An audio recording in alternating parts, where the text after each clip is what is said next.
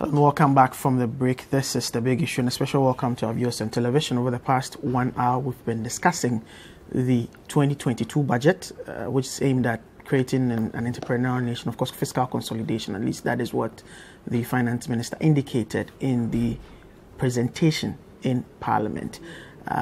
We're just about completing the discussion, or finishing the discussion in relation to the new taxes, the topical e-levy, 1.75% on all electronic transactions. If we went to the break, Mr. Alex Mould was making a point. So just I was just talking about the banking to wrap up on that. Yeah, the bank transfer fees, because in the budget, and I don't know whether they're going to take the budget back, because in the budget it says bank transfers. It didn't say bank transfer fees. And if it's bank transfer fees, why are they bringing them back in? Because the NDC brought it in and it was fought and it was taken out. And now you're bringing it back in.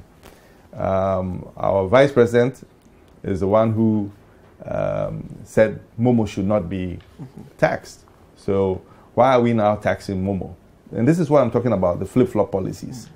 Or maybe he wasn't involved in this. That's why I said the EMT maybe not have been involved in this budget at all. Because if he was, he would have opposed to it. Because you can't say something and give a rationale for it. So what has happened since he said that in 2019 till today? What has happened? What has changed? Sometimes the circumstances determine. So that's why I want to know what they are, because maybe you know, because I definitely don't know what has changed, apart from the fact that a realization has happened that we don't have enough revenue, or we're not able to collect enough revenue. And the question is, if you're not able to collect enough revenue, what is the main issue? Is the main issue that people are avoiding tax, or there's evasion of tax? If the people are avoiding tax, then bring in something like an alternative minimum tax and tax people based on an adjusted income, or based on your sales. And if you want to rope in the informal sector, enforce it, but reduce the taxes so that you entice people to pay. So reduction of taxes actually may be a good thing if you want to actually rope in a lot of people. Now you have the digitized economy, so you can now enforce it. But to do that, reduce the taxes first and get people to pay, and to get to understand the actual sector revenue. And then you can project. You can work with them and have consultations with the various sectors to see what works for them. Because everybody knows they have to pay tax. And some people will say, well, we will only pay tax if you give us good service. So the government has to start giving good services. People have to start paying the taxes. Problem is, how do you encourage people to pay taxes? And put in 1.75% on Momo transactions is a lazy way of doing this. Okay. We'll continue with the discussion, but let's have an understanding of how the industry players, the telcos and operators, have been reacting to this announcement by government. The decision to slap a 1.75% tax on electronic transactions has been met with fierce opposition from a number of Ghanaians. For many, this is a deviation from government's plan of digitizing the economy, and an action that will only worsen the plight of Ghanaians. A video of Vice President Dr. Mahamudu Bawumia speaking against taxing mobile money has been pointed to as a testament of this deviation. The point is that you are not taxing mobile money, and it is, for me, my view and that we should not tax mobile money, because mobile money transactions, a lot of the people who are using these transactions are very poor people. Someone will get sent 5 CDs on mobile money. Why would you want to tax that? But the government has since maintained that the move will increase revenue for several developmental projects. Key stakeholders who may play active roles in the implementation of this tax say the announcement came to them as a surprise. When we got this information, when the minister went to Parliament yesterday, it was surprising. There had not been any prior engagement. We were expecting that, if for nothing at all, government will have to consult us or do the needed extensive engagements before finally thinking of including it in such policy for the year 2022. The underpinning rationale for initiating this tax is born out of the increasing number of electronic transactions carried out by Ghanaians. Finance Minister Ken Ofori-Atta, while making the announcement, indicated that the value of transactions in 2020 was estimated to be over 500 billion Ghana cedis. Mobile money users, however, have bemoaned the additional cost this will bring on electronic transactions. If they can do something about it, it will be very nice because it's too much. I'm not going to lie to you. Communications Minister Ursula Owusu-Ekufo has, however, assured that the government will soon engage telecommunication companies for a possible review of the service charges on mobile money transactions. The service providers are collecting 2%, one from the sender, one from the receiver. Yeah. And I think that we need to look at that as well. I'm built to have a conversation with them tomorrow on this matter.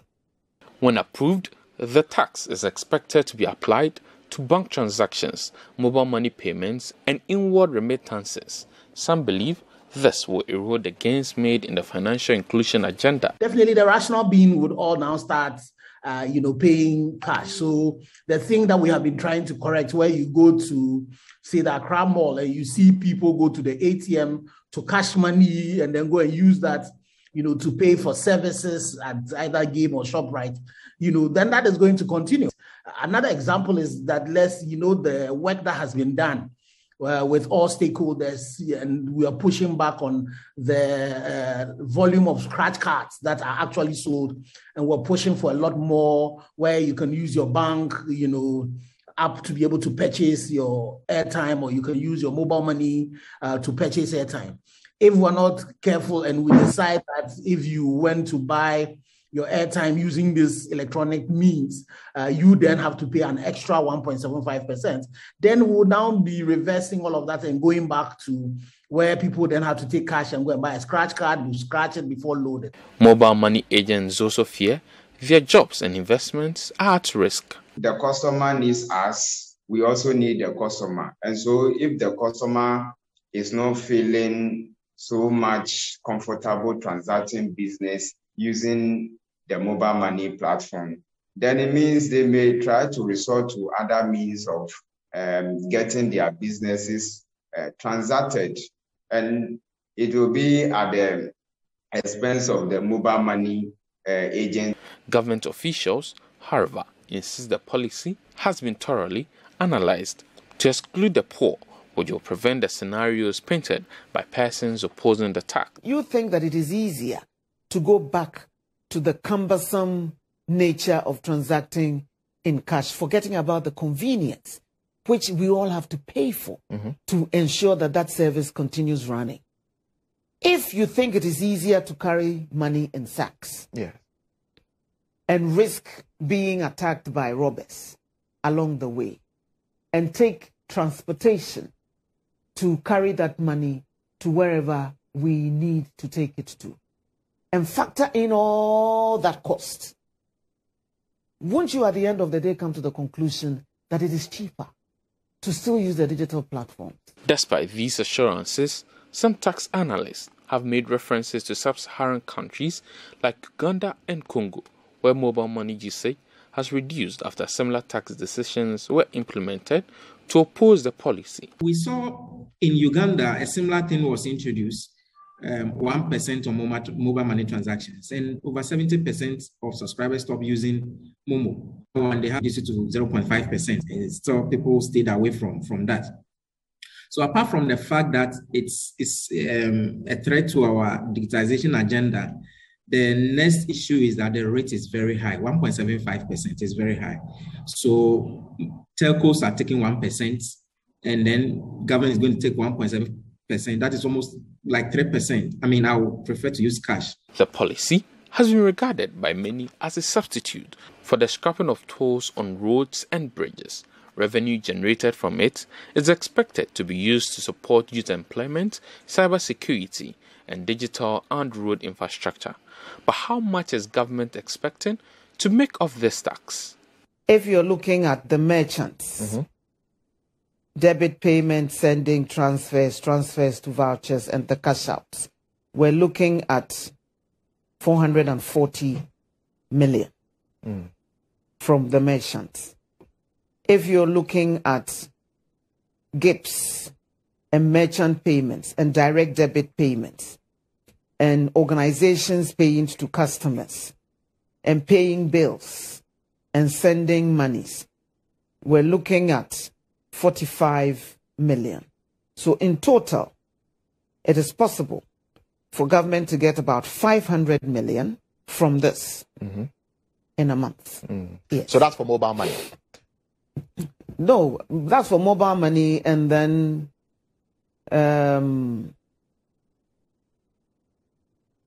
yeah, that's for mobile. So that was a report put together by my colleague Hansen Agyemang. Before we went on the break, you had some interventions to make in relation to the submission from Mr. Alex Mood on the taxes. I think that by and large, it's the fact that we have all agreed. Okay. And even when he was talking about our activities on the Euro market and all of that, current assessment by Fitch, S&P, and Moody's and the likes, our grading and all of that, it boiled down to our ability to sustain these levels. And the obvious issue with the economy is our ability to generate enough revenues. And if we are bringing in policies, all the government will access some support from Ghanaians. And the fact that we should know that for us to be able to progress and share the prosperity around for everybody to feel it is our ability to be able to generate this revenue and share it amongst ourselves. I mean, it's the way to go. And I'm sure that we'll get the support of Ghanaians as this budget goes into its next phase for approval. All right, Franklin, if you are there, on this issue of e-levy, concerns about the approach has been raised. Of course, the underpinning of raising revenue to spend and to bridge the deficit in terms of the economic structure as it is now is one that has been agreed upon. But the approach, that is the main concern that has come up in this discussion. You know, some people have said that this approach is unimaginative, simply because the argument being made that, well, it's convenient to collect. Okay, that's one of the arguments that is being made, that it's convenient to collect. And somehow dovetails into my question I like to ask Professor Texin. And of course, I'm sure my good friends, Alex and Inusa could also answer. You see, I've always asked myself this question. When we complain about the fact that, well, the tax to GDP is so abysmal, the rate is so abysmal, the question I have is, what exactly should go into creating that growth before it will be taxed? And are we doing enough to create the growth before you tax that growth?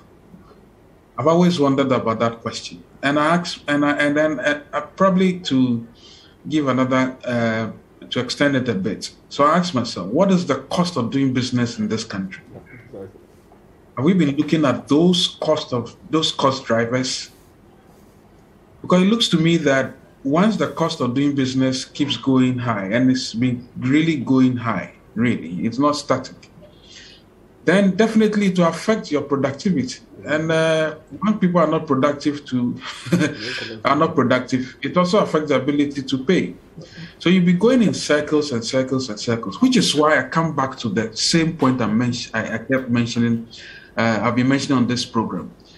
What is this command control type of politics or interventions that our state continues to make without proper, should I call it, proper responses or proper accountability? Look at how much money we are spending on the so-called IPEP. Mm-hmm. What are the cost of those contracts? What happened to the value for money project that my good friend Baumia started? Can we say same for most of the government interventions project-wise? So that the cost of doing these projects has an indirect bearing on the cost for everybody else in order to, as it were, to keep it has a direct cost on everybody else, because if those projects are not executed properly and they deteriorate or are not used, what it means is that the government comes back again and says, well, we still need money to do projects. We still need money to do Agenda 111. What is the cost of Agenda 111? And when I say cost, I don't mean just the figures. I mean value for money, the cost of the contracts. Should the government be doing them, or should they partner the private sector to do 70% and the government does just about 80% and the government does about 20%?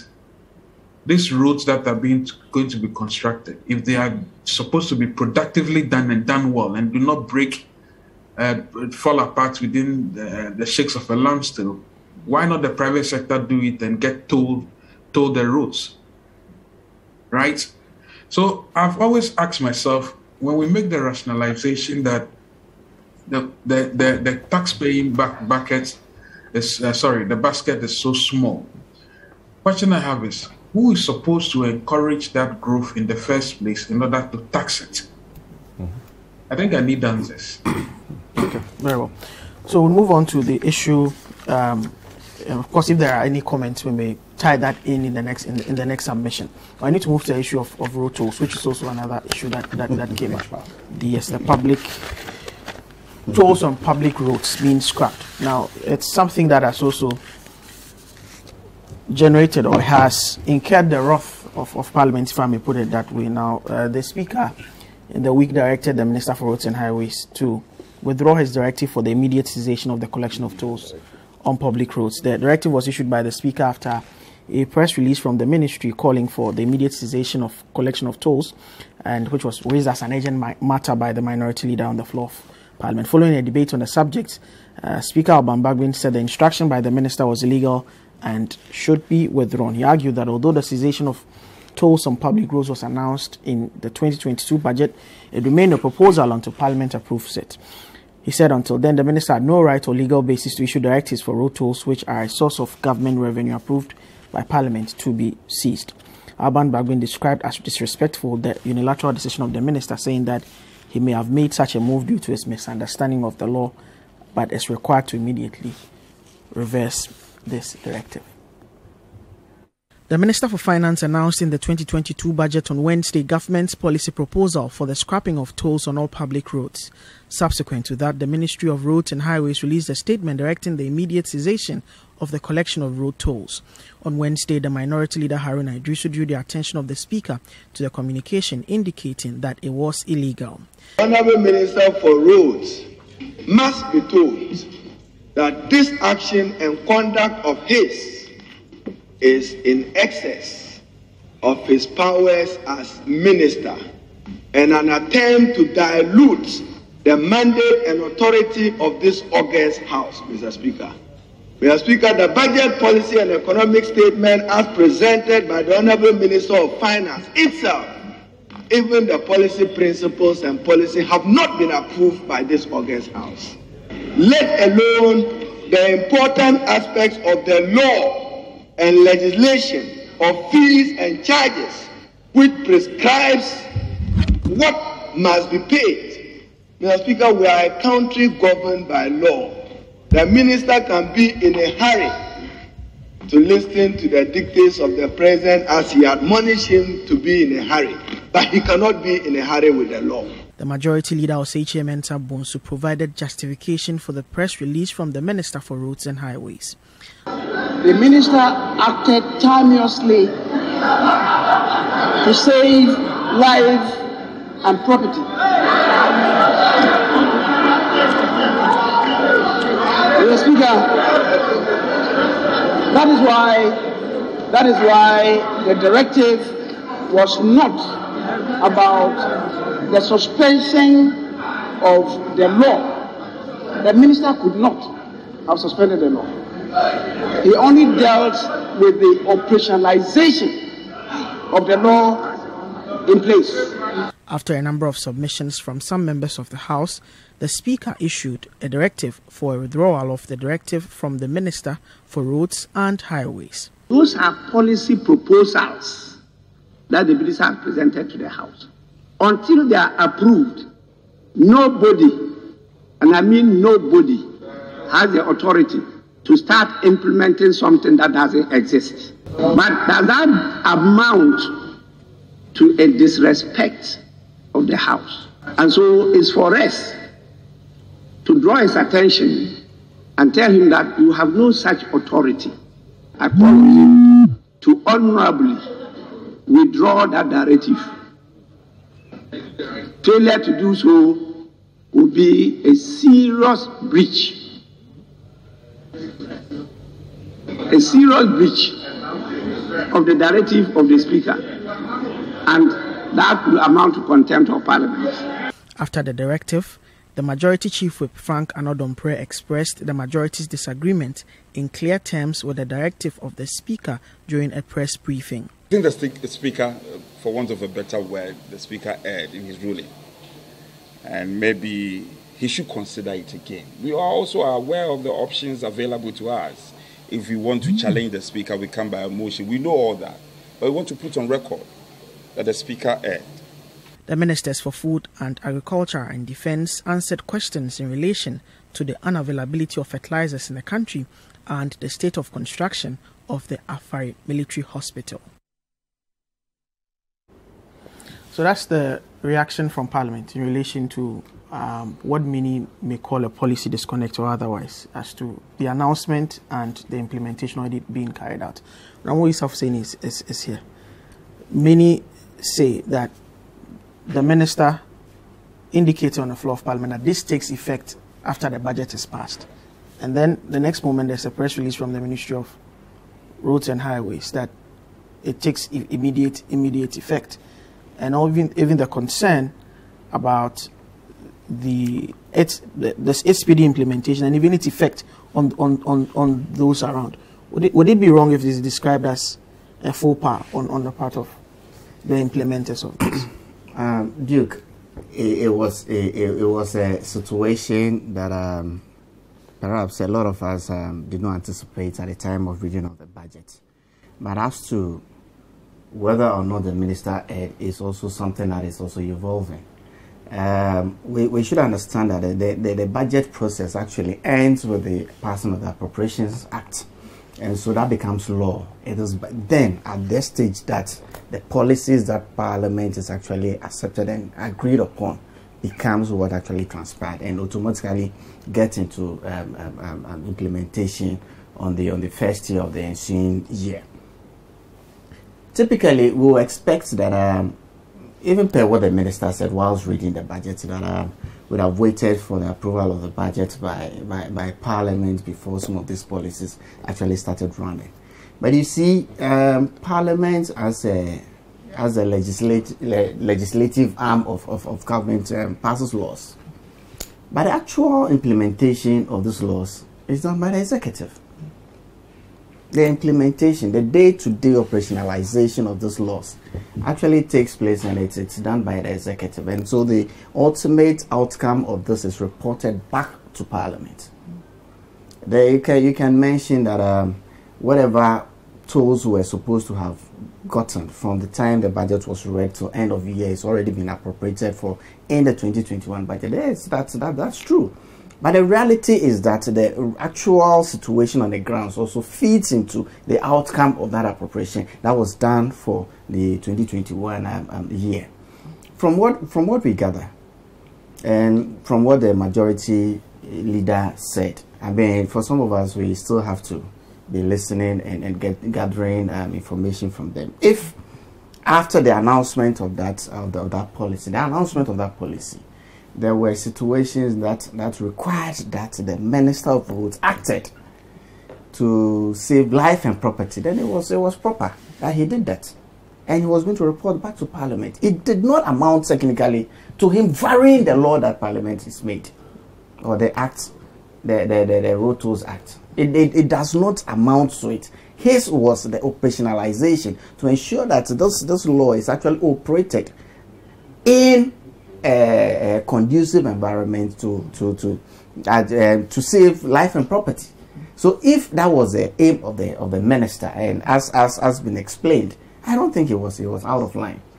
Subsequently, I mean, we all know the budget process is begun, and I don't think that it is one of the policies that will face any blocks in Parliament. There's a concern. There's a concern that, for instance, the announcement was for it to take effect after the appropriation has been passed. So if you take a retrospective look, you would notice that the monies that have been projected to be spent till the end of the year has to be collected. So if you indicate that they should cease forthwith, what about the amount that would have been lost between now and this December 31st? I alluded to that. If in the process of ensuring that the appropriation that was made for 2021, that we're going to take road tolls up to 31st December 2021. I mean, we had accounted and budgeted for all the amounts, yes.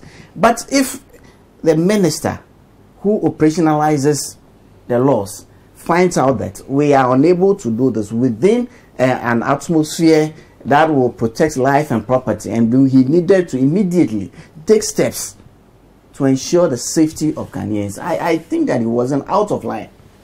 To the extent that he was protecting life and property. That was it. And he was not varying the law that Parliament has passed. It's not the first time. There are many acts that Parliament has passed which are not being operationalized by the executive. There are many of them.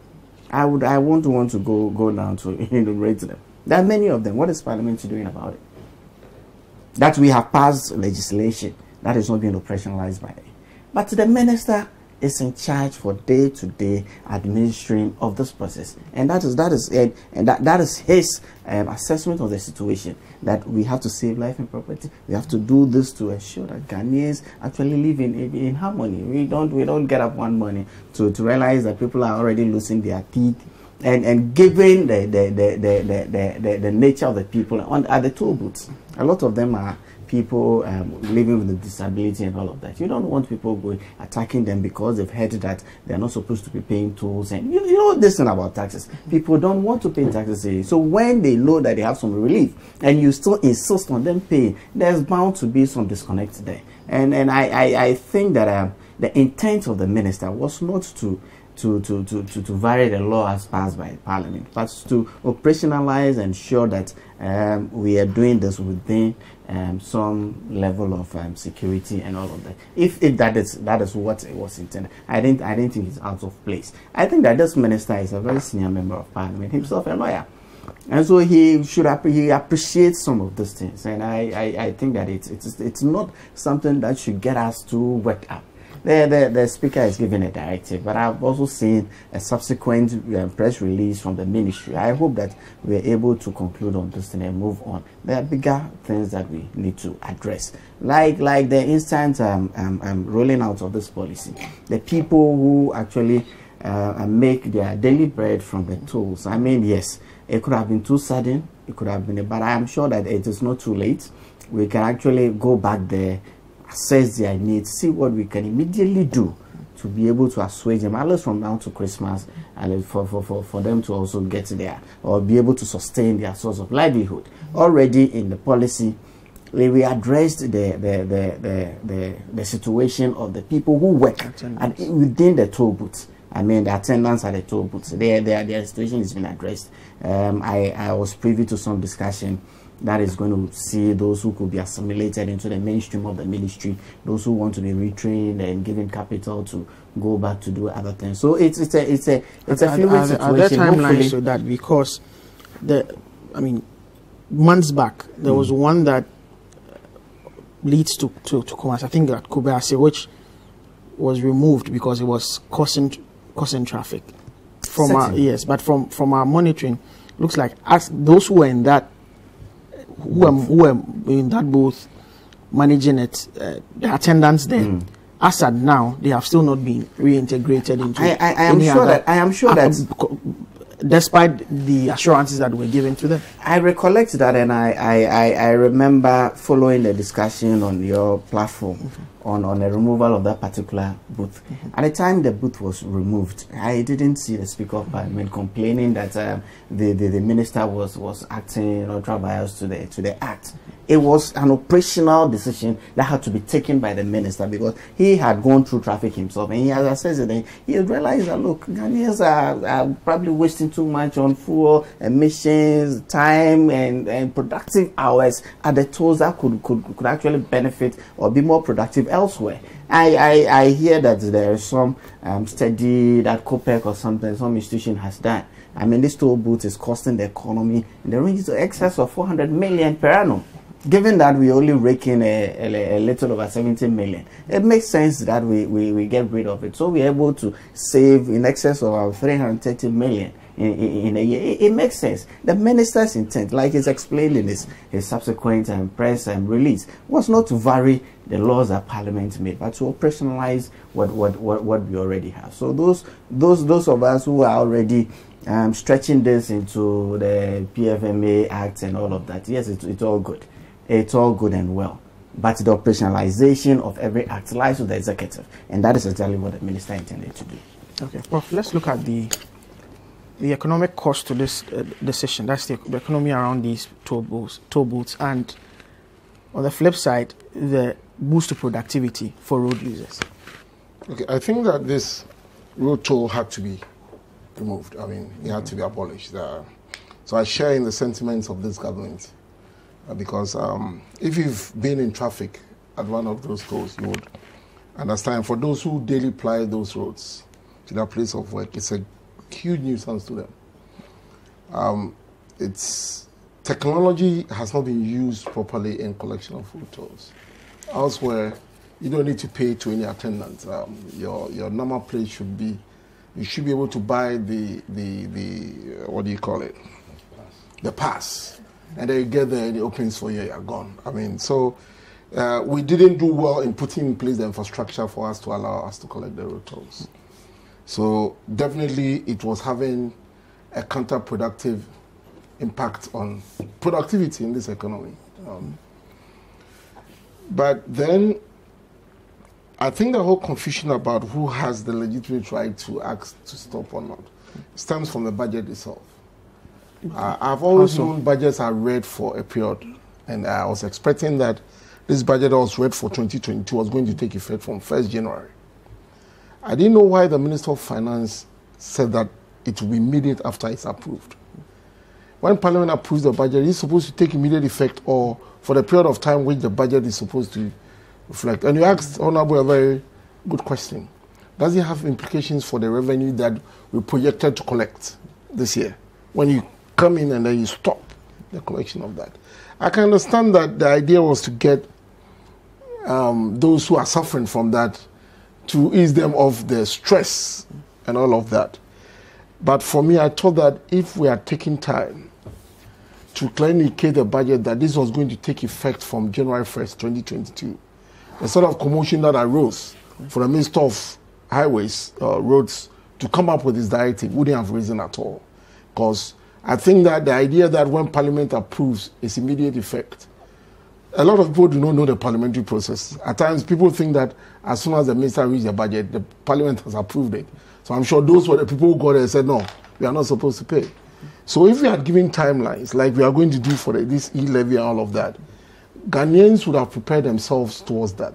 And most importantly, for those who earn a living around the economy that is created around these toll booths, they are doing legitimate business. Now for them, Hawking merely describe Hawking as, at least in that instance, as one that is not sanctioned. But in this part of the world, you cannot say that Hawking is not an economic activity. The safety of the people there. Yes, we can look at that. There are a lot of activities that we do in this economy that put people at risk, but they want to earn a living. Yeah. Do we want them to go and do other things that are counterproductive to, like prostitution and armed robbery and all that? Is that what we want? No. If they earn a decent living there and they comport themselves, well, I don't find any problem with that. For me, what is my concern is that the directive was so sudden. Okay. You can imagine a woman who in the morning had frozen or put in the coolers, chillers, all the drinks and water, and was getting to there, and then she gets there and then, no, you can't do this. At times when we want to pursue policies that have very good initiative and well thought out, we need economic agents to make adjustments so that the impact of that policy in terms of the cost is not severe on those who it will hit. I mean, we sit here and we are laughing over this, but people have lost their livelihoods. There are kids who have to go to school. Some of them, what they make daily is what they use to feed their families. What they make daily, the profit, is what they use to give to their kids to go to school. And all of a sudden, this is gone. So I think that that was where the issue came from. Now, as to how we can get them something as an alternative, is an issue that you even raised about the one that was closed on the Kumasi Road and issues about resettling them into another alternative job. I've heard the people with disability complain that they were not consulted. This is all of a sudden hit them. I think that it is not too late. I know this policy is well-intentioned. I mean, I'm for it. It's one of the excellent things that we did in the budget. Okay. It's only that the alternative for the revenue loss, where we are taking from the e-levy, that I have a problem with. And I think that we could have put it on motor tax at the DVLA when you go and renew your license, and we would have gotten much more, 10 times more than what we are collecting. So that's the problem I have. But the intent is okay. We need, as a matter of urgency, to engage those who have lost their livelihoods around the city. And it's not only those who are hawking. Those who sit in the booth itself, they've also lost their livelihood. They are engaged in what you term illegal economic activity. Well, that was addressing the budget. It was addressed in the budget, but if they were not engaged before the policy itself, we are now going to do the engagement. For how long is this engagement going to take place? Now, if we say, and I've heard of Deputy Minister of Finance say that, look, we are going to keep them on their payroll, they are not going to lose anything. It's just that they are not going to sit there. Does it have issues for our expenditure? These are the sort of things that we do that we necessarily overexpend and we need to collect revenue for. We need to plan things properly, and when we do these things, the impact on the economy in terms of our finances and our revenue will make a headway with this. But in terms of the practical steps for those who are in the, if I want to review the use of illegality in terms of maybe in the informal sector or informally, for if that washes, what are the practical steps that can be taken to ensure that the effects of this policy is not that dire on them? Because since readily for those who are within the system of the ministry, they can easily find something for them to do. But what about the others? I'm not too sure immediately what can be done, because of course the booths have been closed, cars are driving past at the speed that they are driving. Even if they have something to sell, nobody will stop to. For them, they shouldn't worry, because one thing I know about traffic is that the traffic will go and merge somewhere else. So they shouldn't worry. They should just hold on for a few days. The traffic will go and merge somewhere else so they can go there and go and do their business. That's just on the lighter side. But I think that we need to engage them. I mean, I've heard people say, oh, but they are doing illegal activities. What is illegal activities? If it's illegal, why did we allow them in the first place? Does it mean that we condone illegality? They are earning a livelihood by selling. If they were just for them, they will not be doing what they are doing. So if they are trying to make an attempt to earn a living, we shouldn't come up with that communication that what you are doing is illegal. We don't need to engage you. We need to engage them. We need to let them understand that if there are any skills that they need, we have so many youth employment interventions all over. Is it possible to get them to go and retrain and do other things and not sell on the streets? That is even a bigger debate that we need to be having. Not because it's not only at the toll booths. At the traffic lights, they are there. Right? I'm sure those who are at the entry of the Taramoto from Accra will move right now to Fiesta Royale and other traffic lights around to do their business, and they will still be in business. So if we need to take them off the streets, we need, and I remember when President Kufuor took up office, one of his first promises was that he was going to get them off the streets. And that was what started these youth employment programs that we started from the government interventions. Because they thought that President Kufuor meant white-collar jobs. So right after he took office, they went to the ministries to go and look for the work that was being promised. Before we started the schools, training, all of that. We can let them avail themselves to some of these opportunities so that if it's bakery or something, agro-processing, we can get them to do that in a more meaningful way and get back their livelihoods. So that is something that we should take a look at. But for me, I'm more concerned about why in a budget that was supposed to be for 2022, directives come that immediately something should stop. If we wanted it to stop, we could have used other channels to say, in the 2020, I mean, we are in 2021, go to Parliament and say, look, this is a nuisance, so we want to stop. We don't have to say that in the budget, and that is what has led to the confusion. So as a way forward, we need to be very careful when we are making some of these pronouncements, because look, whether you like it or not, when budgets are read, economic agents are listening. They want to respond. Those that any initiative will benefit want to take the benefit immediately. Those who it will come at a cost will complain. So knowing that people were inconvenienced by the long traffic, at times hours, 2 hours. I mean, when you try traveling from Accra to the central region and you get to Kaswa, you can spend 2 hours just at the toll booth. So immediately they hear this announcement, they're like, oh no, we can drive through. So when they get there, it's going to lead to a commotion. And if we even had predicted that, we could have allowed some security men to go there to contain the situation. So I'm not here to discuss whether the Minister of Roads has the legal, he has the power to do that, or is a dietary for Parliament. For me as an economist, what I'm looking at is the disruption that's taking place in economic activities for those who earn a living there. Either those legally working there in terms of the issuing of the tickets, or those who have formed an economy around that place. So we need to take a look at. They are also Ghanaians. If they have something doing, they will not be there. And really, whether we think it is legitimate or not, nobody has gone there to arrest them for doing something illegal. If you get to the Kaswa one, there's a police station right there in front of them. So I'm not sure it's illegal, even though we'll say that that is not a good job for them to do because it's risky, but they are earning a living. So that for me is the point. And then also the fact that the issue of the lost revenue, I mean 70 million, fine. Could we have collected revenue rather than use the e-levy? Yes, we could.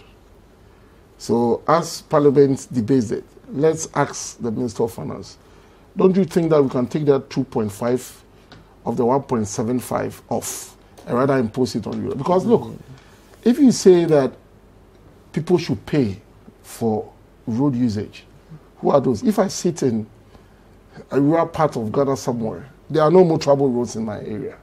Suppose I'm doing good business. Why do I have to pay for roads that I don't use?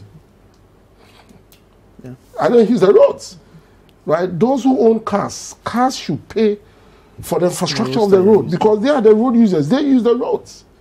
So it is important that we take a second look at this and say, look, if you own a car, you are going to drive on our roads.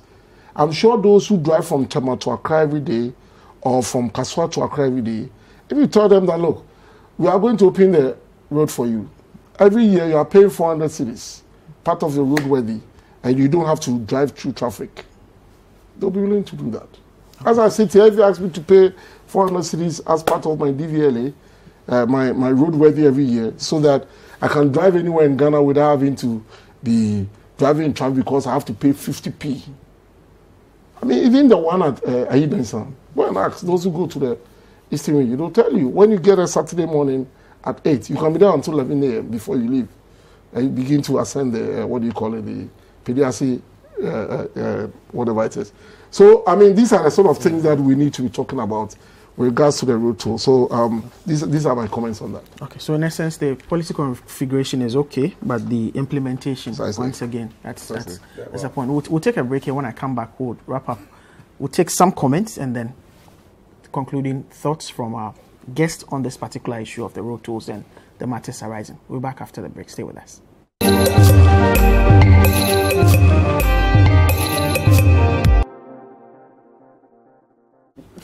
Welcome back. We apologize for that technical hitch. Just another message to set the discussion in tune. Says this one from Alexander in North Legon says, the traffic on the Spintex route is too much, but there is no toll booth. I sometimes use the motorway, pay tolls, and use the exit at Abattoir, which to me is faster. Just that it takes me further off my workplace. I think the toll booth shouldn't have been closed, but the issue looked at. Well, that's your view over on this issue. Let me, Mr. Alex Mould, on this matter of whether it's a policy disconnect, whether the issues were looked at in perspective before it being implemented. I think there are three things you talked about. One was, whether the minister erred or not by asking the toll booths to be closed down. And it's very obvious from what the speaker is saying that, yes, he erred. And I think there was also an error made in the budget where it said it was immediately after approval. As we know, budgets made for the beginning of the year, so it should have been very clear in the budget that it should have been at the beginning of the year and not so that there was no ambiguity. But yes, the minister stepped over his boundaries to step in, and there's a lot of spinning going on about people fighting at the booths, which is understandable. And there's also the issue about the economy around the toll booths and what could have been done. And it's quite simple. If you really thought through it, you could have decided that you still want this drive-through supermarkets, as we call them. You could have a place where people stop. Your cars can go there and buy things and continue on the road. So you could create that. And these are kind of things that the economic management team should think about when a policy is thought of, as to what are the implications to the various stakeholders. But for me, one thing that I think also the economic management team needs to look at and advise the policymakers and the people who are going to execute it is that stopping tolls is sending an immediate signal to the investment community that the government is not interested in the PPP efforts of doing roads, tolled roads. And as such, I don't know whether this is going to be a temporary measure or is a permanent measure, whether they're going to, after 2 years or 3 years, change the policy again and say we're going back to toll roads. It should be very clear so that you send a clear signal to the investment community what you are thinking of and what you're not thinking of. It looks like it's going to be a permanent measure because the ministry is communicating that the booths will be removed after this whole policy proposal has been finalized by the approval of the so budget. That means that there'll be no more toll roads. Looking at the productivity and economic so there'll be no more toll roads. So what that means is that you're not going to invest in major roads, or that investment is going to come from the 0.25%, which is about 1 billion cedis a year, or it's going to come from the 15% increase in the levies DVLE charge. And by the way, Prof said that, we taking the toll booths out, it's about 70-80 million Ghana cedis a year, and that should have been thought of and put in DVLA. They've increased DVLA as well. So next year when you go, you'll be paying 15% increase in DVLA. What for, I don't know, but maybe it's to replace the toll booths. Then you also have 0.25%, which is about 1 billion Ghana cedis, coming from the e-levy, which is going to roads as well. So it has to be very clear what the policy is and what you want to do. And you have to send a very clear signal to the investment community that this is what government intends doing long haul. Investors don't like policies that are chopped short. You're not going to get the financing to do that because they don't trust you. You can change your mind halfway. So the investment community is not going to invest. The banks are not going to put money into it. So government needs to be very clear what the policy is going forward on road tolls and on how we're going to do the dualization of Kumasi roads, Cape Coast roads. Where's that money going to come from? Since we obviously cannot borrow directly. However, if you look at the levies that they have put together, the NHIS levy, all these levies, it comes to something close to $2.6 billion or so. And I believe that their intention is to securitize that and raise money for investments so that they do not rely on tax direct taxation to get new loans and to get new debt. But one thing we have to look at as well, which we've forgotten in the debt profile, is that there are a lot of arrears. And I've looked in the budget, and there's nowhere they've actually stated how much the arrears are. Our estimate is that it should be nowhere lower than 30 billion Ghana cedis. And these are arrears that are owed to contractors, are owed to the energy sector, and it keeps piling up. So the government has to come also with a clear, policy of how they're going to clear that debt. I just see that they've only put about 2 or 3 billion as arrears that they're going to pay in 2022, whereas the actual arrears are about 30 billion. Now, there's also another arrears that we have not added into our debt stock, which is the amount of debt government owes the SOEs. These are the VRAs, the Gridcos, the Ghana Gas, the GNPCs. All of these companies are owed by government directly or indirectly, and that comes to almost about 10 billion as well.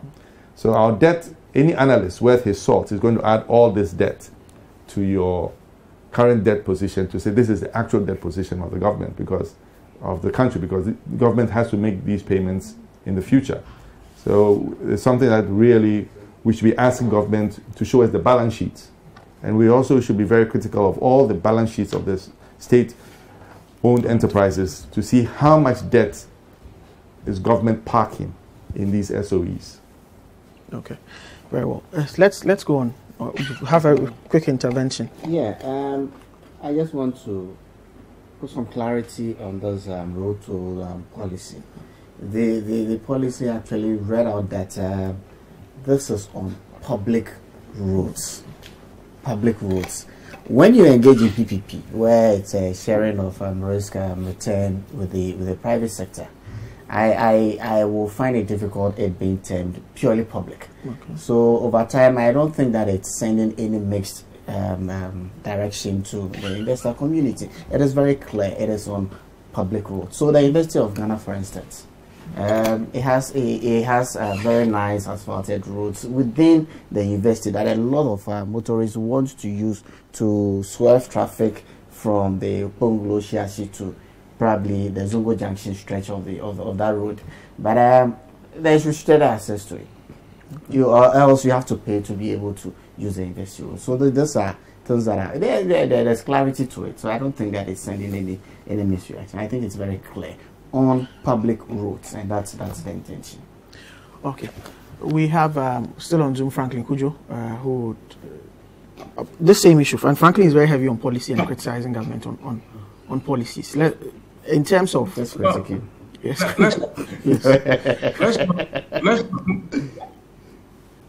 Let's not mince words. I mean, this thing was deliberate. It was not an afterthought at all. It was done to coincide with the e-levy to somehow cushion the uproar. How do you explain that? How do you explain that? Listen, we don't do that in Akutema. Don't say you. I'm just being quite categorically frank, like my name. The fact of the matter is that I think someone was just in a hurry to break a law, and again, it was a convenient way of trying to somehow douse the flame of this e-levy thing. Look, you cannot tell us that if you told us that this will come into effect in January 2022, we would be confused, and then we start breaking toll booths and doing all kinds of things. I mean, this is an insult, really, to most of us who use roads. And to suggest that those who use roads will be so angry that once a directive has been announced, it has to take immediate effect. At least we can read and write. And for those who think those who cannot read and write, but ply passenger, what's it called? Commercial cars and all of that. I don't think this. Let's not mince words. This was just what it was. Clearly speaking, it's one of those political, should I call it, games. So nothing can be further from the truth. Wow. There's no policy analysis about this to be made. That to say that, look, this was too brazen, and it's an insult to be told again that people were going to disorganize and break into all kinds of untoward behavior. I don't believe it. And you see, it has still not been reversed, has it? Okay. So we have Alexander Ampabing as well. He's a fiscal policy specialist with Oxfam. He's not on yet. Okay. All right. Okay. Okay. Oh, frankly, yeah. It's interesting to have the power. Very interesting. Frankly, I'm seeing another aspect of you today. No. Occasionally we do this. We say this. I mean, we say what exactly. Frankly, it's just what it is. Yes, the minister had to act in timeously to be able to protect life. Next time we should timestamp. So his intent was not to vary the law, but to make sure that timestamp there is no chaotic situations and equipment. All right, but how you recollect that as part of that press release, there was a directive given to security people to take charge of the toll booths and direct traffic. So in spite of the plazas and the motorway, the motorists could be directed to drive on directly without going by all the infrastructure that has been put in place. So it was a timeless intervention by the minister to forestall any chaotic situations at what we used to know as let me imagine. Let me imagine. The directive did say that, there's been some credible, should I call it, stories that some places where people were vandalizing. But when the newsmen went there, and I was watching TV, they went to most of these places that they said there was vandalization of property.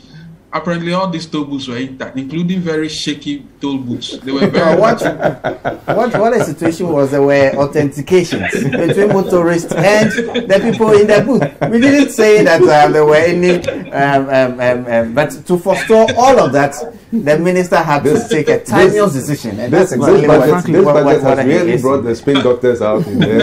I mean, this is not spinning. They are having a tough job with this budget. Maybe they should have done a dress rehearsal. Frankly, let's look at the economic cost of this road toll issue, the cost involved. Taking, I mean, in terms of the figures, 80 million. Yes, 80 million. They're about against 1 billion. As against even the businesses that goes around or that is located around these centers. What would be your thoughts on that?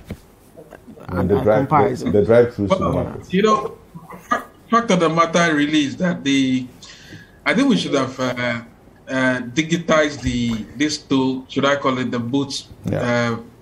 We should have done this much longer.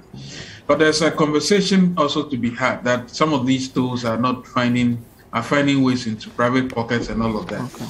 Maybe the amount we are charging is also quite low. I thought we could have increased it a bit, probably to maybe increase it by about 50%, and then digitize the toll booths. Okay. Then we'll be able to make some headway.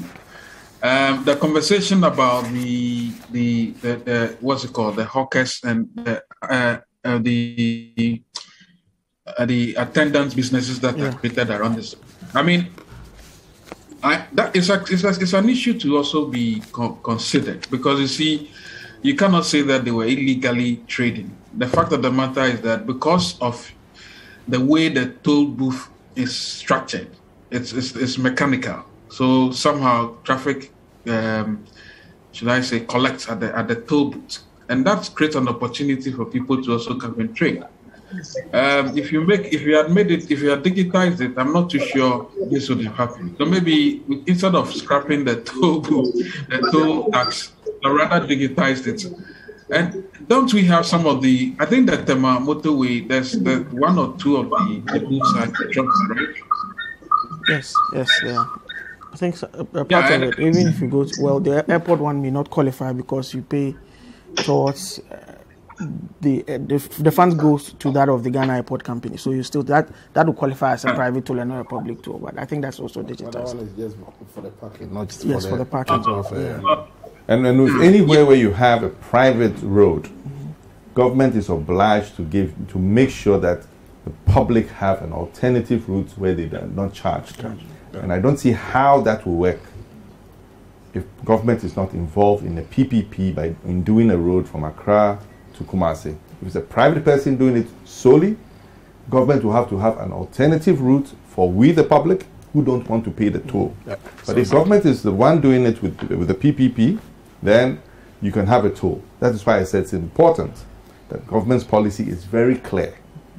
As for the Legon Road, there's another issue that if we, the taxpayer or taxpayers, are paying for the asphalting of the road in Legon and they are charging a toll, and that is going into their Legon Consolidated Fund, that is another question that we shall ask. Maybe we need unless they're going to use that money to pay for the maintenance of the road and the toll, and no taxpayer is going to be money is going to be used for the Legon roads. So we shouldn't let the taxpayer make private individuals and private institutions benefit. It's a wrong use of taxpayers' money. Legon is a public institution. Legon is a public institution, and I think that over the years we have had a lot of road networks that have been built up, opening up the university to all its boundaries so that we could have access to the university. I should think that whatever we collect is used to maintain the road. So, I know. I was talking about the private. I remember we've had issues with quite unfortunate, but we've made a headway on that. Yeah, we've made a headway on that. But it's very important that we understand that government needs to send the right signal to the investors. Yeah, we understand that. Otherwise, so I don't think that scrapping the toll booths is a good idea. First of all, there's an economy around it. Nobody's thought about it. And lastly, let me add. Franklin, is that Franklin? Yeah. Let me add to my unconspiratorial theories as well. If the Minister for Roads was not so deliberate, why is it that the Finance Ministry has not asked that, or the Communication Ministry has not asked that the e-levy should take effect immediately? Because she knows the law. Because those who use e-levy, they are more literate, right? That is not necessarily the case. You understand that the tax will take effect in January? Not necessarily the case. We all know that this budgetary budget processes will have to continue this one, yeah, until the passing of the Appropriation Act, right? But in this case, there were reasons why the minister had to intervene and do that timeously. It was very important. It was very, very important why he had to do that. And I think that I would agree with him that it's important that for the ministry that was in charge of operationalizing that law, it was important that life and property was safeguarded. And it's not out of place. It wasn't and some sort of infraction upon the expectations of Parliament and all of that. I think that we can move on as a nation and then get this thing resolved. Final comments from around the table on this issue, if there are. I think that we should move the debate away from the legality of the directive to look at more of what we could have done better. And also, like I've said, to take a look at those that are going to be affected by the directive. I should think that a road like the Chimamoto Way, if it's possible, we can bring it back. I don't think that there's too much distractions in traffic on the Chimamoto Way.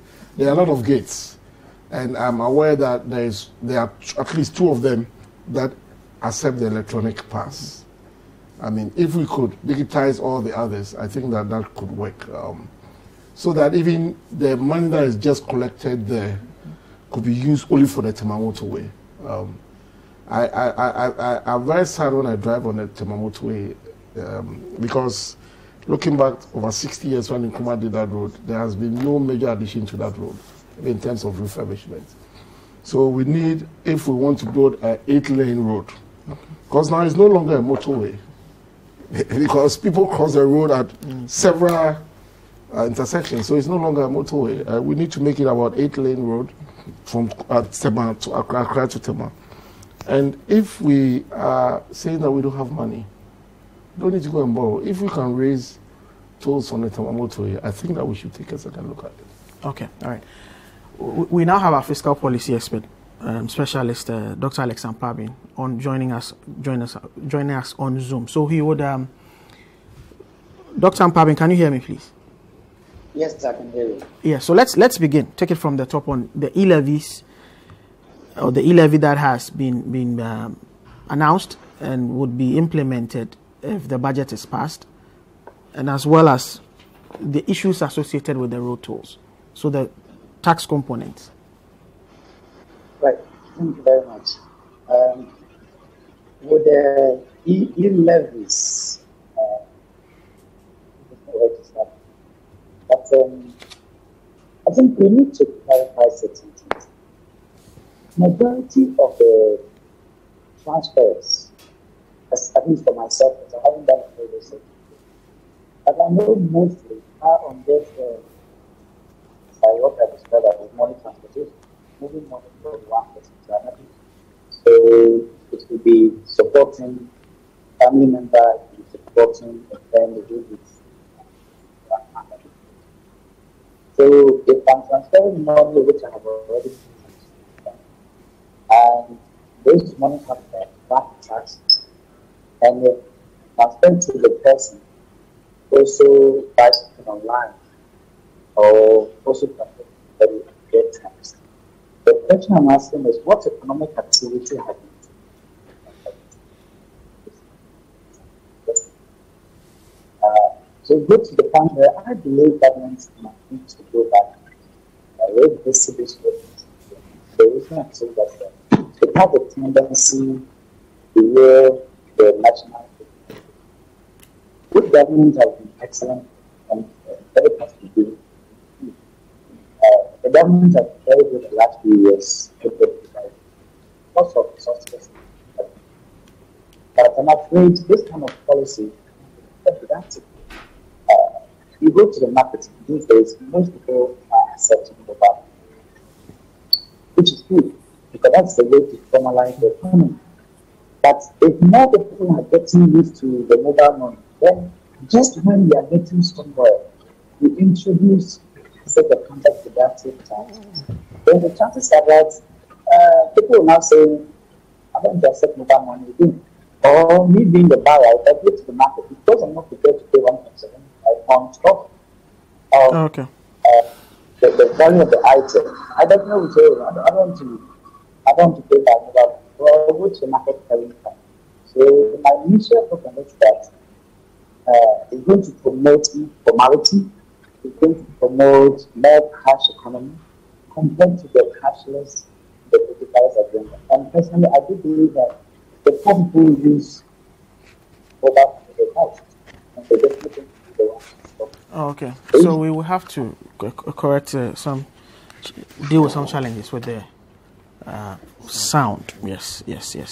But while we do that, let's begin the discussions on the benchmark values. We have the Ghana Union of Traders Association, GUTA, and they are saying that the moves by government to scrap the 50% discount on benchmark values risk causing prices on the market to rise by at least 200%. This follows the restoration of the benchmark values of imports by suspending the 50% discount on selected general goods and the 30% discount on vehicles as captured in the 2022 budget. The government mentioned the removal of the 50% benchmark values in the 2022 budget. However, I did not state when it will take effect. So over last weekend, the list surfaced from the Ghana Revenue Authority, even though they are telling us they don't have the policy approval yet. So this is what GUTA has been saying. That's the Union of Traders Association in relation to the reversal of the benchmark values. Even though the government mentioned the removal of the 50% benchmark values in the 2022 budget, it however did not state when it would take effect. The policy had earlier been introduced by the government to discourage smuggling and increase revenues, but local producers raised concerns that it made them uncompetitive. Guta, prior to the presentation of the budget, had expressed strong opposition to the removal of the concession, arguing that it would further worsen the plight of the trading community from the impact of the pandemic. President of Guta, Dr. Joseph Obing, says the move by the government will cause a general hike in the price of goods on the market. We are hoping that government being sensitive to the plight, because they themselves were the one who tried to prefer a solution for us. And we thank them for that.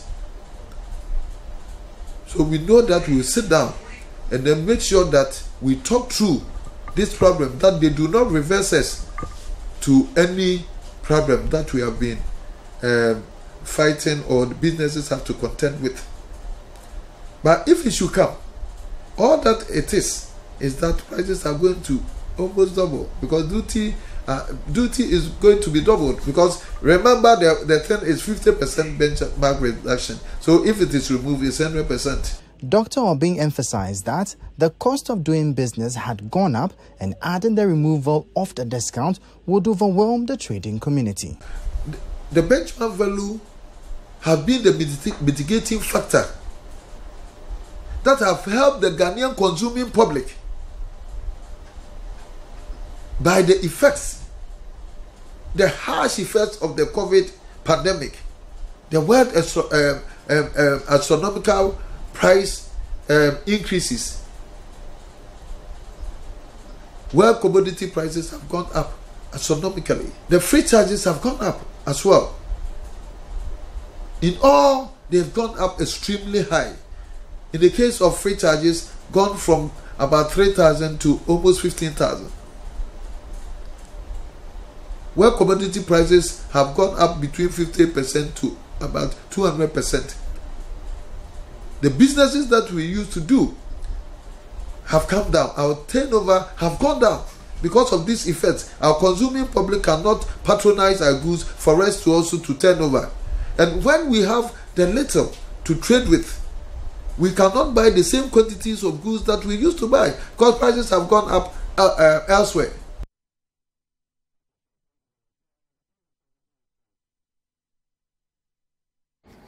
So that's Michael Owudu's report, but ending that report is Dr. Joseph Obing of the Ghana Union of Traders Association. We have Dr. Mpabing back on.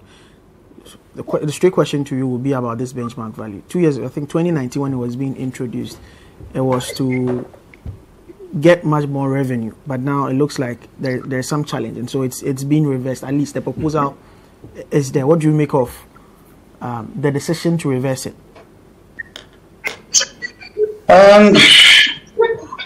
I think taxes are introduced for a purpose. Each particular tax has a purpose for which it's introduced.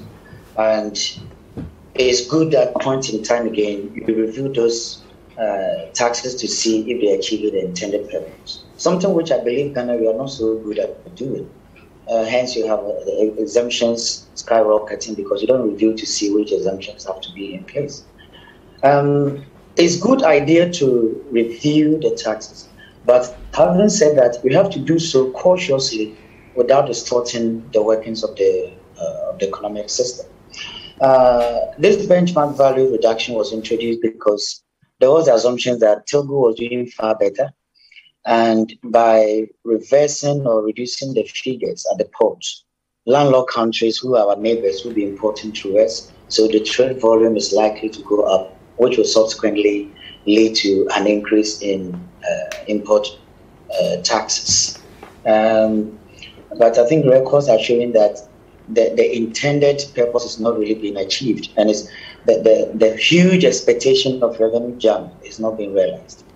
Whether we are realizing it or not, we also need to look at, if Ghana is going through our industrialization agenda, then will it be right for us to protect importers at the detriment of our local businesses? We need to look at this. But crucially, we also need to look at, does the local businesses have the capacity to meet local demands? Because if the capacity is only 50%, then it doesn't make sense to completely remove the subsidy, knowing that complements what the local producers are. So to me, yes, it's good to review so we know which items Ghana is capable to produce, which items maybe we are producing 80% capacity, and which items that we are not doing well at all. In that case, instead of giving it maybe on a wholesale 50%, government might be more specific on certain items. So those that we are probably operating around 80% capacity, government can look at, okay, for those items, I'm only going to allow 20-30% out of it. But those that we are maybe not doing well, it makes sense to maintain the 50%. I am for protectionism. That it's important if our local producers are doing well, we protect them. But we shouldn't do that if the capacity is not there, because if that goes on without having the local capacity, chances are that we're actually going to price controls, in which case few producers in the system might be able to hijack the whole sector or particular type of goods, which may lead to price hikes. So it's good government reviews it, and definitely I support it, that you don't give it on a wholesale. It's good that periodically we are assessing to see if we are achieving the intended purpose. But we should do so very cautiously, one, without creating unnecessary distortions at our borders, because GUTA, through their work, contribute a lot in terms of both the taxes they pay at the port and also employment. Any attempt, if it's not properly thought through, could have negative implications. So I support protecting local industries, but equally we need to have a very context-specific analysis of each particular item to see if local demands are easily met by our local producers. All right. So essentially a nuanced approach towards this import tax regime and the benchmark values. Let me come to you now, Professor. Yeah. On this issue. So I have a different opinion, and mine would be quite similar to what the gentleman just said, Dr. Palvin, right? Yeah. Okay. So you see, the reason why we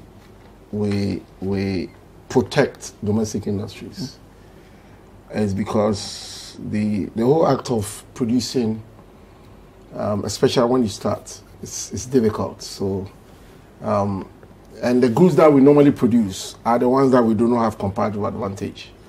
And some other countries are doing better at that. So if you allow it to come in, you are not going to find your feet. So the idea is to protect. Protection is good, only if it is done for a period of time. It is not taken for granted, right?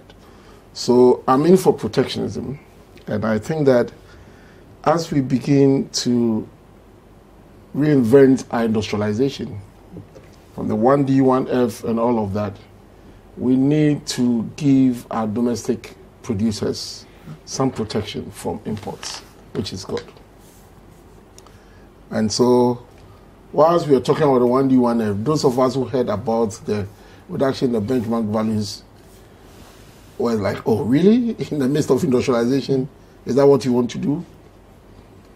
We're made to understand that the goods that we're going to enjoy the discounts were necessary for our own industrialization drive, and also to make it possible for Ghana to become a destination, at least for the landlocked countries, to route their goods through Ghana, because Togo was taking a lot of the business away. So, I mean, all of these arguments came up. Now, the reason why I have a problem with this is that at times I have this sense that we don't do any analysis. Okay. And we come up with some of these policies. When I look at the list of items that enjoyed the 50% discount, water was one of them. Okay. And I was surprised because I think that our domestic producers can produce the demand that we need. And so, in the first place, it shouldn't have gotten that discount. Yes. It was totally It was based on pure economic considerations. Exactly. If it was based on pure economic, there was no reason why we had to allow that to come in with a discount, because we had a domestic list. Now, what do we do now? I also do not believe that we should take away all the discounts. Okay. Why? Because, you see, we need to do market analysis. Our suppliers have their response, their capability. I'm going to take this simple case. Okay. Let us say Ghana has a demand of 2 million tons of rice every year. Our domestic producers can produce 0.5 million tons. Right. If you say that because of them, we are going to take away the discounts, what is going to happen? The 1.5 million that will be imported in will come at a much higher cost. And it's the ultimate consumer who is going to pay. And the consumers also need to have goods at a price that is lower for them, because if it comes at a higher price, they can buy less. And their consumer welfare is taken away from them. So we need to estimate the response capacity of our domestic producers. In every product that we have the capacity to produce, there is no reason why there should be a discount on the benchmark value. And whether Guta likes it or not, we need industrialization to generate the employment that we need in this economy to move our economy forward, especially agro-processing. Because that is the endowment that we have. We need to begin to add value to agricultural products so that we can expand our economy, create jobs. And so it will even become possible for them, rather than be importers, now to become exporters. Because when our domestic firms are doing it well, and through after, we can export to other countries in Africa, then they don't need to import. They can turn themselves into exporters, buy from the domestic producers, and then export the goods to other countries. So they should also come to a realization that we cannot kill our industrialization because we need to import. At the same time, on their side, and I'm on their side because I have a suspicion that some of the products that we've moved the benchmark values, we will not have the capacity to produce for the entire demand that we have. Sugar is an example. So clinker is an example. We need as much as possible to estimate the supply response. Look at the demand. Look at the shortfall in supply. And then think of the benchmark value to bring in that supply at the minimum cost to the average consumer. That is real analysis. That is what we need to do. Every trade policy that will put domestic producers at a disadvantage is a wrong trade policy. Because our trade policy is supposed to further our development objectives. So I will not say that the benchmark values reduction was a good thing.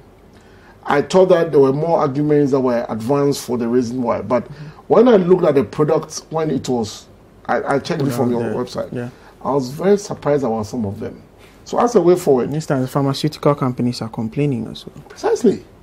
And medicaments and pharmaceutical products are one of the things that we have comparative advantage in. I have a PhD student who did an assessment of the goods that Ghana has advantage in. And these two were on the top of the list. So this is something that we even need to give more support to the domestic producers for them to produce and even export to other African countries. Because we have the advantage in that. And so there's no reason why we should allow imports to come and compete with them. But also, like I mentioned, clinker and sugar, we do not have the capacity. The benchmark value should go back on them. Otherwise, the average Ghanaian is going to have to pay a higher price for the product that has nothing to do, but just because of the inefficiency of our producers, who are inefficient and they cannot meet the market competition. And therefore, we need to take a look at that. We also need to look at the case of the East Asians. Okay. They did it so well. They did import substitution industrialization, and then they moved on to export promotion. I mean, this is something I just thought honorable a few months ago, and I'm sure that he would use it. I mean, was it in the exam? It was in the And the point is this: they made sure that in giving their domestic firm protection, they gave them timelines. Yeah. They had to make sure that over the time that they joined the protection, they were going to use the extra that they gained from the protection to invest in their productive capacity to reduce their costs and become innovative. Because there was a timeline to the protection, because as soon as the timeline elapsed, the protection was going to take off. And the East Asians did it so well that by the time it was taken off, they were able to compete. And that is how East Asian countries like Taiwan, Singapore, South Korea and co are now leaders in trade. That is what we need to do. We got it wrong during independence when Nkrumah set up state-owned enterprise to do that. And the state-owned enterprises thought that, okay, once you are state-owned, the protection was going to be there forever. Now that we are doing a private sector-led industrialization with a 1D, 1F, where the state is taking a backstage, we need to revisit that theorem. It's applicable. It's something that we can do. It's something that will help our firms. And the government should give a clear signal to the AGI that they shouldn't think that this process cannot be reversed. Okay. They should begin to put in place interventions to reduce their costs and become competitive. Because if Ghana doesn't improve its competitiveness, then this whole talk about AFTA is just a talk. We should forget about it. Because if you can take advantage of the African market, then what are we talking about? And we are even fortunate that we are in a sub-region in West Africa where when you talk about the size of our economy, we are number 2 to Nigeria. And the market in West Africa alone is good market for us. If we don't take advantage of it, then there's nothing else that we need to talk about, even our agenda of looking beyond aid. So we need to do well-informed analysis to guide some of these policies. And so you find out that at the end of the day, GUTA gets something, AGI gets something, and then we're able to have this optimized policy that will get all of us to the level that we want to get to. But I don't believe in either the discount or the discount is not there. We need to take a look at specific product, estimate all that we need to estimate about supply response, the demand, what is going to happen to the price when we take away the discount and all of that. But I don't believe what the GUTA is saying that is going to lead to 200% increase.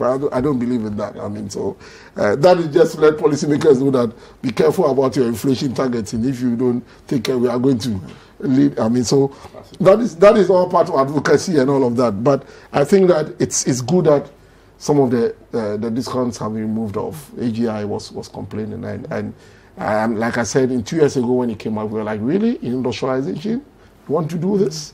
I mean, so it's good that at times we find that, hey, the good thing about this government is they listen, unlike the other previous government. They listen. I mean, to be honest with you, I mean, they listen a lot.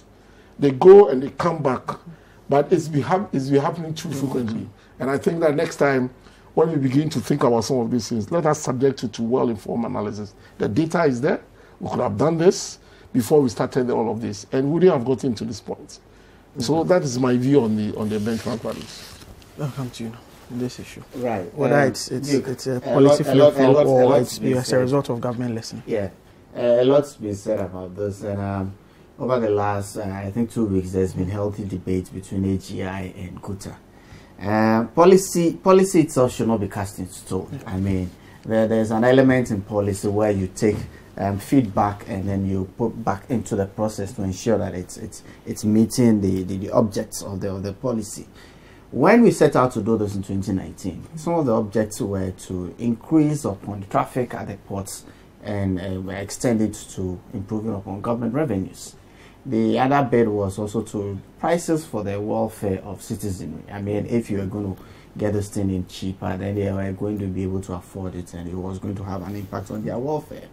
If after 2 years, given where we find ourselves today, the importance of us pursuing industrialization policy, the importance of us looking at items where we have capacity to produce, it's very obvious. I mean, like Prof mentioned, an item like water, I hear tissue paper as well. I have not seen the actual tissue paper and things that we could actually, even if we don't have capacity, it wouldn't take a lot for us to build local capacity over time to be able to produce them. This is where the world is going. And examples are bound around everywhere where people pursued policies like this, and it's inured to the benefit of their economies. So why can't we do same? I can understand the position of GUTA. Equally, I am also on the side of AGI. We have to find a good balance that will improve upon the welfare of the citizen. I think that's ultimate. When we did put that policy in place in 2019, there were expectations that prices will come down. I don't think that we were able to get to that. I don't think we were able to achieve that policy of getting prices to be reduced in our markets. And the target of revenues as well. The target of revenues, you see, the dynamics changed. The placement of, let's say, Tema Harbour within the first 5 ports in Africa, the positions kept changing. But I think that there were other counter policies in other ports that actually outshined the objects that we wanted to achieve in Ghana. And so traffic was still in some other ports within the sub-region that we had expected that with the implementation of the benchmark policy would have directed that traffic through Tema. And that did not happen. And so over time, if we are not achieving that object, it is good and proper that we assess the policy again and go back to a drawing point. That is what it is. That's how policy is there. We can't say that because we did this in 2019, although when we are still not achieving the objects of it, we'll still pursue it. And it's also very important that we can do 1D, 1F and still be importing things like this that we can actually, even if we don't have capacity now, potentially we can build that capacity. How do you import water into a system and expect that you create job opportunities for the teeming young people in the country? We cannot continue to do this. It is good that we have announced that this policy is going to be reversed, but that is not the end of it. I am privy that there's still engagement of especially AGI and GUTA. And I am sure that the government is going to come out with a policy that ultimately improves the welfare of the citizenry. For me, that's the ultimate. It is not about GUTA or AGI. It is about the citizens of Ghana. Are they getting the best from our trade policies? That's it. So it's good that the engagement is still happening. We're still going on with the engagement. But for now, let us go back to that policy. Let's look at it again and make the best out of our trade. Let me make an intervention here. I think that part of the reason why we fail to attract the volume of trade. I mean, West Africa, Ghana is so fortunate. We have the highest number of landlord countries in the whole world. And why Ghana cannot take advantage of this, I do not understand. But the major issue has been our road network. Okay. I mean, to re-export from Tema to Burkina Faso, look at the challenge. Look at the challenge. Look at the traffic at Chimota all the way. The stock of railway, if that materializes, probably that would. Precisely. So we need to work on these infrastructure, trade facilitation, key. If we do that, I'm sure that will attract all the trade to West Africa through Ghana. And the job opportunities that will come up with, I mean, enormous. We should only be looking at industrialization. Trade is also key. Trade is very key to achieve your developmental goals. Countries that were like us in 1960, South Korea, Taiwan, Singapore, where are they now? They use trade. And we can do the same. The case study is there, so we can take and try as much as possible. If we cannot even get to the levels that they've got into, move ahead of our peers in Africa. And it's something that we can do. So the infrastructure is key. The trade infrastructure is key. Otherwise, no matter the opportunities of hosting the after here, if we don't benefit from it, all we get to do is to host conferences and all of that. But that shouldn't be the objective of us hosting after. The objective was to be the leader in Africa to drive that process. And the infrastructure is key. The road line that I hear that the roads are being stolen now, when it's even not complete, it's something that is hurting. I mean, it shouldn't be happening. And it's just one rail line. I was expecting 6 or 8 rail lines. Because you see, goods have to, and if we do that, the cost of transporting goods from Tema to those landlord countries will be cheaper, and the importers there will use Tema as a port. And look at the amount of revenue we are going to raise out of that. So we need to take a look at that. And I had to do that intervention because of what he said about the fact that our position keeps on changing. It's because of the infrastructure. We don't have the infrastructure. And if once we get the infrastructure up and doing, I think that we should go to get the business. Okay. Further interventions coming to you. Yeah, I mean, for me, I think the major issue here is that, once again, government is not talking to the stakeholders. Government is not sharing the expectation with the stakeholders. You mentioned things like when they reduced the benchmark, the expected prices to go. I don't know whether they had sat down with some of the stakeholders, the major stakeholders like clinker, the sugar and rice and all of those things. Exactly where the expectation is prices are going to go down. But one of the main reasons why prices are not going down is not just because of the benchmark. The benchmark is where it is. It's the cost of doing business in the country. And that is the major issue that we are not attacking. And I had a conversation with a trader and a businessman recently, and he said the biggest issue for him is the cost of money, one, and two, the depreciation of the cedi. Those are the two main issues. And I think government needs to focus on that. More importantly, you should have a game plan as a government. You should have a game plan with all the data you have. If you know you are importing 1.5 million tons of rice versus production of 500, why can't you produce 2 million? And then you look at the bigger picture. In the landlocked countries, do they import? How much do they import? Why can't you supply them? So you then tailor a policy in the country, sitting down with major investors, big players, as to how this is going to be done. Whether you're going to help the outgrowers, whether you're going to have an outgrower facility. Thinking has to come into managing this economy. And that's why I go back to your EMT again, the economic management team.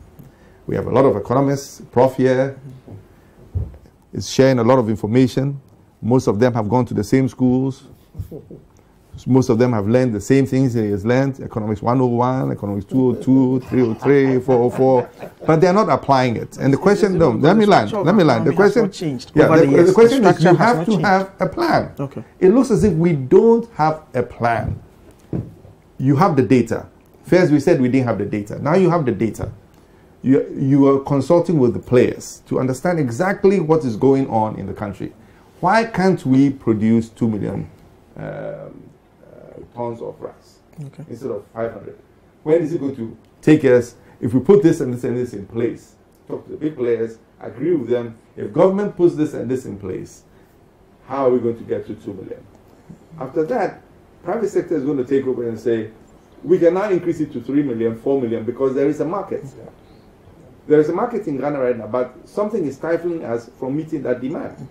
And as such, we're importing. It's easy to import. Importers have big lobbies. They are lobbying and reducing things. We're hearing other things that we're not paying the right taxes at port. There's a lot of lobby going on. There's a lot of interventions from government officials and a lot of interventions from customs officials, reducing things for people to bring in, under invoicing. All of that is going on right under our noses. What is the EMT doing? How are they ensuring that they are pushing government, they're pushing the policy makers, they're pushing the execution guys to make sure that we stick to the plan? Then we go back and measure with the same stakeholders as to, we agreed if we do this, this will happen. Is it happening? If it is not happening, why is it not happening? So you go back and you tweak your strategy. Like I say, you don't change strategy just because something is not working. Is it the players that are not working? Is it the policy? Does it need to be tweaked?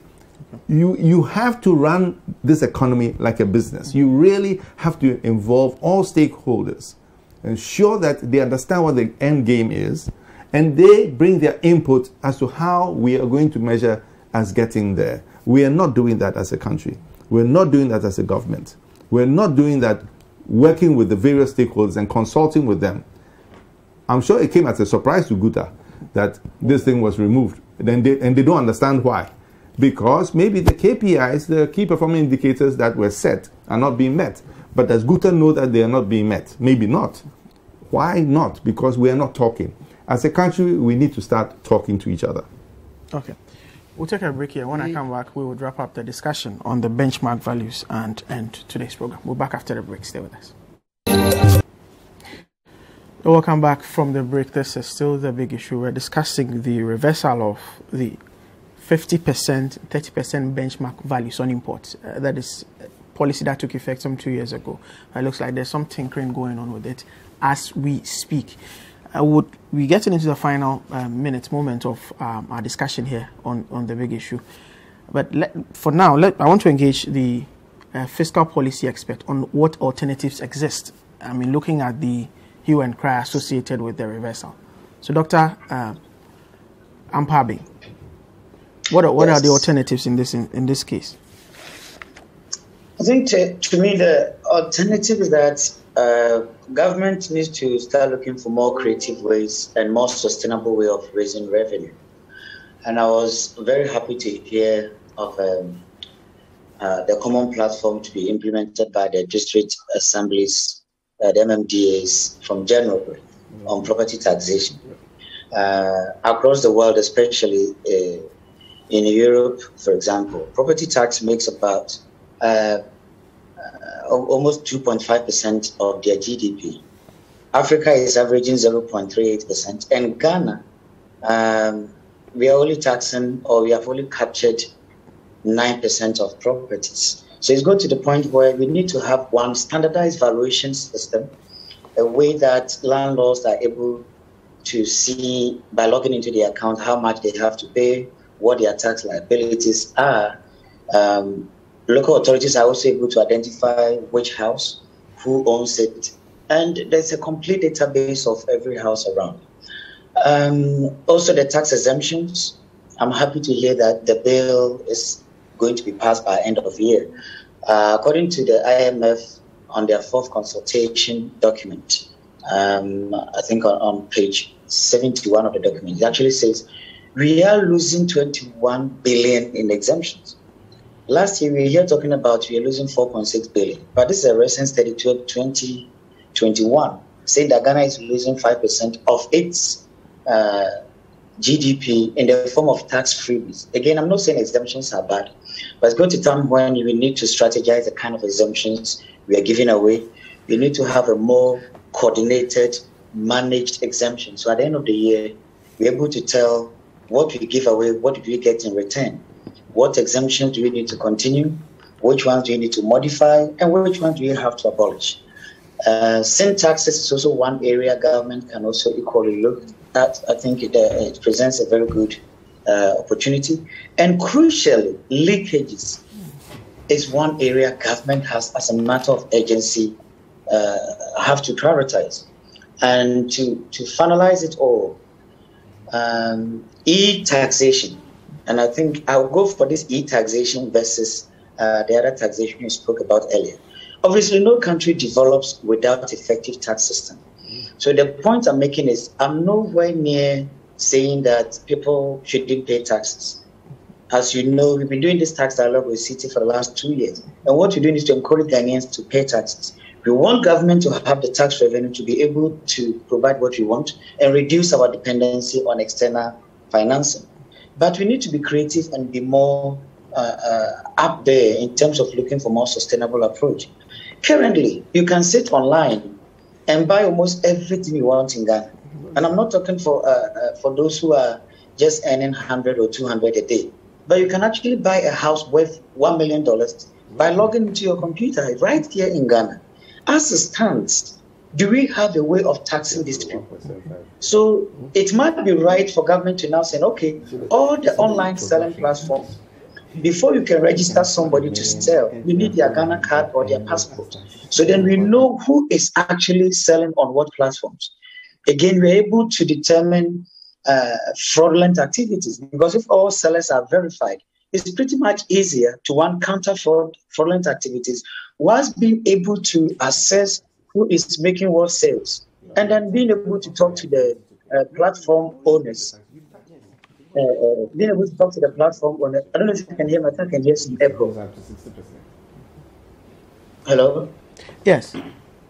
Okay. So, yes. So, in that case, we are able to tell who is selling on what platform, because if you allow those online platform owners to register people before they are allowed to open an account and sell online, it's pretty much easier. Finally, the artisans, we normally call these guys masons. Somebody can put up Citi FM's building, this whole structure, in a matter of 2-3 months. But then most of them are operating under the informality. How are we bringing those people into the tax net? You have the plumbers, you have the electricians. I'm not saying those barely making ends meet. No, but I'm talking about those who are making substantial revenue, whom we need to find a way of targeting. So you've got to step outside the box, be more creative, look for more sustainable way of generating revenue than some of those regressive measures. So if you ask for my alternative to the government, these are what I have in mind for now. Very well, Franklin, your concluding remarks on the issue, especially with benchmarks, since you've not had a bite of the issues. Yes, in about a minute or two. Hello. Okay. All right. So I'll then bring it into the studio. Beginning with Prof. Final thoughts on the discussions we've had on the budget. Okay. So my final thoughts would be Franklin. Were you asking me to say something? Yes. My question was about your final thoughts, concluding thoughts on the discussions we've had here. We may zero in on the benchmark since you've not had a bite of the issue. Yeah, well, there's nothing wrong trying to review a policy, by the way. And I think I understand when Prof talks about the need to review the items and then review the rate as well. My only problem is that I don't think we've not seen any particular paper that suggests that, well, because of this, revenues have dipped. I have a feeling that this is a revenue mobilization drive rather than just the issue of supporting local production.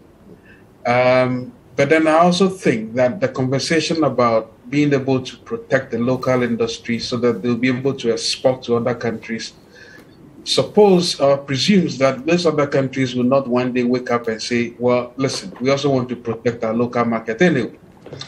I think the conversation should be more tailored towards the cost of doing business. And frankly, I don't care where I get my goods from. As long as I'm able to buy cheaply and able to save and it's of quality as well. So the market should be allowed to reign. Other countries that protected their markets, if we talk about the likes of Brazil, India, and China, at some point, they are now asking to be protected against others who are also beginning to grow. So it becomes cyclical. I think we need to balance it properly. That's all I've got to say. Okay. Well, final thoughts on the budget is concluding thoughts on this. To say that, okay, the budget is a good budget, definitely. For me, it is refreshing that we are putting in place measures to show up our revenue. 20% of GDP.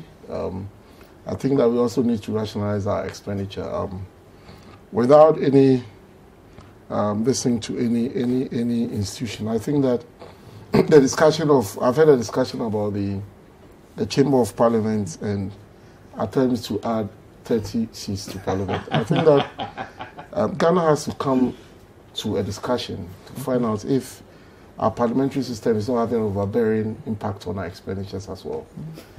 I think that Ghana, with our size of our economy and our population, shouldn't have more than 150 members of parliament, given that we have a local government system, right, from the assembly member to the assembly, that is also in charge of the grassroots sort of governance. I don't think that if you take a whole economy like the US, their Senate members, the number that they have, if you go into some of the states that have a bigger size economy than Ghana economy, they don't have those number of legislators. We also need to take a second look at that. I think that rather than build a bigger chamber, we need to reduce the number of members of parliament. Because that also is a huge outlay out of our budgets, especially every 4 years, when you have to look for money to pay ex gratia to members of parliament. I think that thing has to stop. You see, Ghana, we need to get to the point where we come to a realization that we're also part of the problems that we are going through. Our revenues are not in touch with our expenditure. What are we doing to rationalize our expenditure? Why should members of parliament enjoy ex gratia? What for? It's a service to your nation. You decided to go in there. Once you are done and you lose your seat, go and lead your life. I mean, I've been teaching at university for 22 years. I've never got any ex gratia, but I'm sure if I was a member of parliament for that 22 years, I'd have been given ex gratia more than 5 times. You see, these are the sort of things that we need to discuss. I mean, I'm being very honest with you. It's part of the way in which you can rationalize our expenditure, not to make it overbearing and every time increasing the members of parliament. I mean, it's not right. So it has to. Those are the top need to take a bit of. So we need to take a look at that, and those are my final comments on the budget. Okay, all right. Mr. Mood. I disagree. I don't think this budget is addressing the needs of the people. I don't think that there has been a lot of consultation with a lot of people like Guta, like the telcos, having an e-levy. It's a knee-jerk reaction budget, trying to meet expenditure with revenue that they haven't thought of. They need to address the major problems in the country, which is the cost of doing business. Cost of doing business has not been addressed. The cedi has depreciated. It's now close to 6.3, although Bank of Ghana still shows 5.9 something. I don't know how they get that. Interbank means that you are finding out what the banks are trading between themselves, and it's about 6.3. So the depreciation of the cedi is high. Interest rates are still high. They're over 20%. The various taxes that the individuals are paying. This government has had more revenue than any government, and they have not applied it judiciously. We have challenges with our use of our oil revenue. We have challenges from the Auditor General on various infractions, which is increasing on a year-to-year basis. If the government wants sectors to grow, then government needs to have policies that are driven for those sectors to grow, and I'm not seeing that happening. We also need to ensure that we address the real arrears of this country, the real debt of this country. It's far higher than it's being shown, because a lot of it is being hidden in the state-owned enterprises, and also is being hidden by not paying contractors. We have over 30 billion unpaid arrears. We need to address all of that. So government needs to put in policies to address these things. Okay. So, yeah, I think a lot of the issues that has been discussed. I mean, the government itself it acknowledges a lot of them. Leakages. Government is trying to use digitalization to be able to plug some of the leakages in the system, such that because I don't have to pay cash, money actually gets to where it has to go.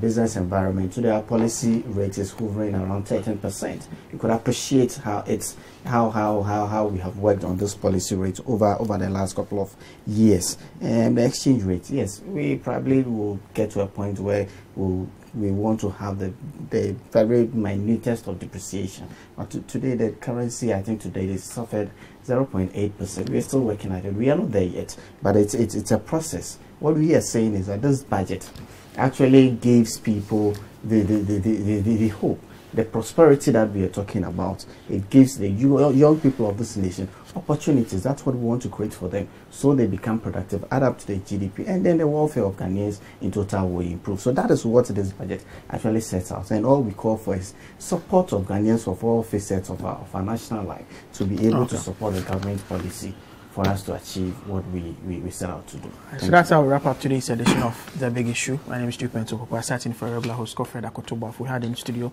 Mr. Alex Mould, former GMPC CEO, Professor Ebo Texin, of the Associate Professor of the Department of Economics, University of Ghana, former MP for Kankwe North, member of the Finance Committee, South Sane. And of course, we had on Zoom Dr.